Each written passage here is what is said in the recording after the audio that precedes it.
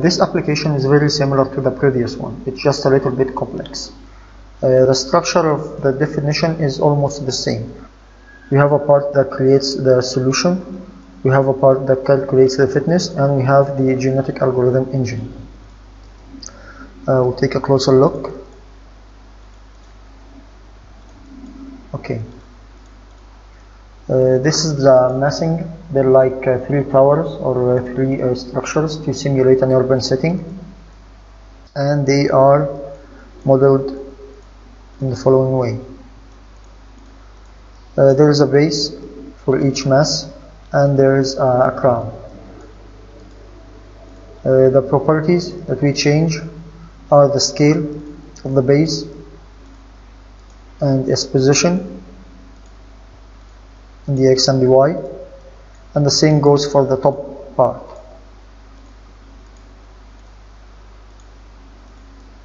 Then in the same way they are lofted. Okay, in this case a roof is added, then it's all converted to mesh, and it goes to the ecotect part, or the part that calculates the fitness. Almost the same settings. This is the mesh after the analysis.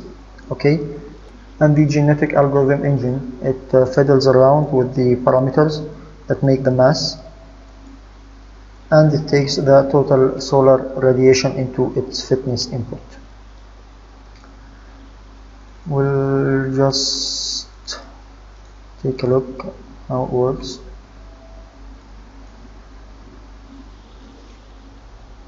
And it does the same thing, random solutions.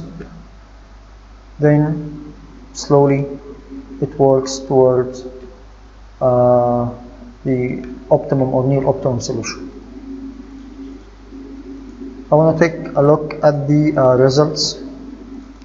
Close all that.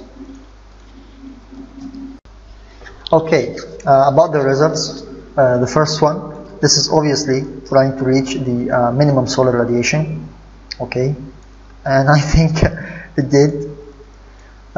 This is trying to maximize the solar radiation. Sometimes you need to maximize the solar radiation if you want to put photovoltaic cells on the facades or something.